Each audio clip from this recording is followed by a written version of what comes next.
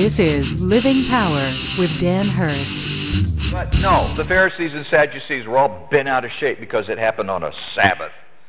And so verse 28 says that they reviled him, saying, well, you're his disciple. They were accusing him. And this guy, no clue, had no idea what what was going on. They said, well, you're his disciple, but we are the disciples of Moses.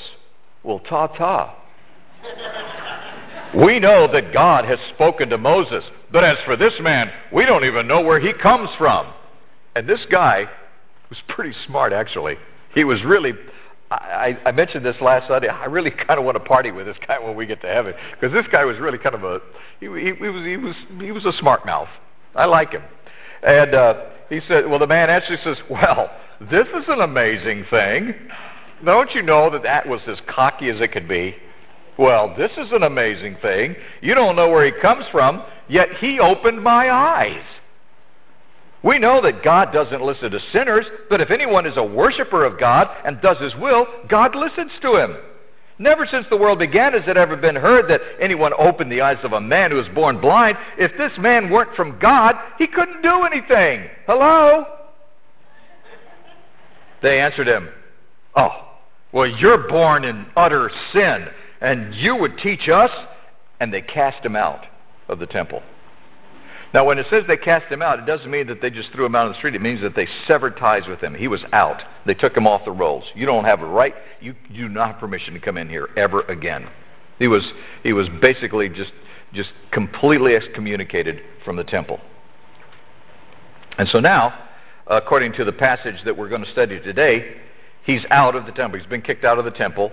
And Jesus goes and looks for him. Jesus goes and finds him. And he had this most amazing encounter with him, starting with verse 35. Jesus heard that they had cast him out. And having found him, he said, by the way, I want to stop right there. Think about what that means. This man he's just had this incredible miracle happen in his life. He goes to the temple to worship, and he gets excommunicated. Think about what the emotions he must have been going through at that point. Like, wow, what a day I'm having. And Jesus goes and finds him, and he says, do you believe in the Son of Man? And he answered, and who is he, sir, that I may believe in him? And Jesus said to him, you've seen him, and it is he who is speaking to you. He said, Lord, I believe. And he worshipped him. And Jesus said, for judgment I came into this world, that those who do not see may see, and those who see may become blind. Some of the Pharisees near him heard these things and said, are we also blind? And Jesus said to them, if you were blind, you'd have no guilt.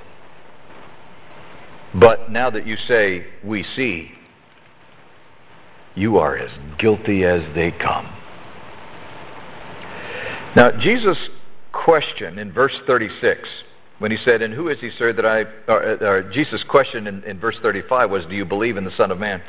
His question is in the emphatic tense in the Greek, meaning it was a call to believe in the Messiah. What he was saying was, you believe in the Messiah. Will you believe in the Messiah? It's in the emphatic tense. And the term, which is used interchangeably, the Son of Man or the Son of God, that term gets tossed around back and forth.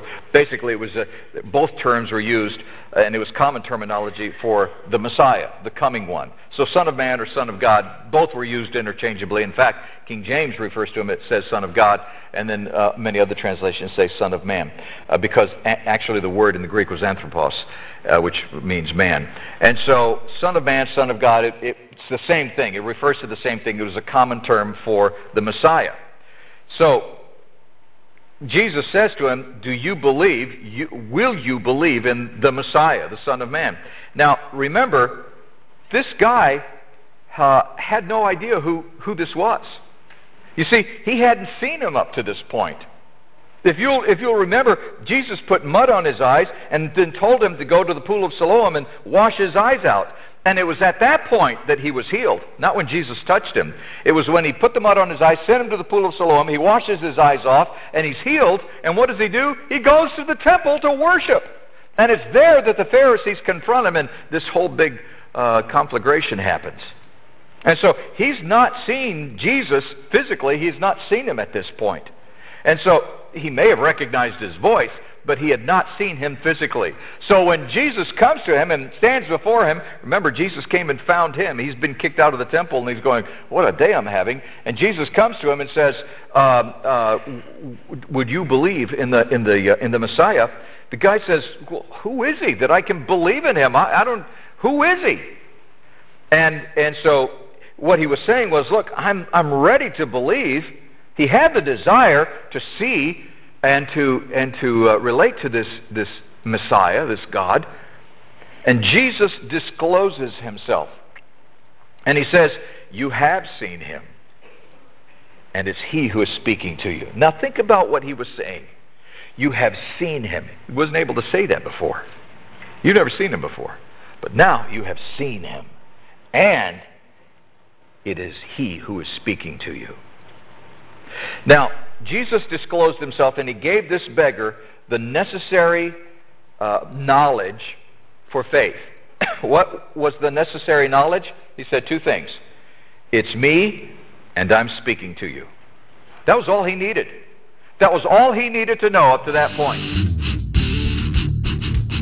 On behalf of Dan Hurst and the Open Class, we want to thank you for watching. We hope it was a blessing.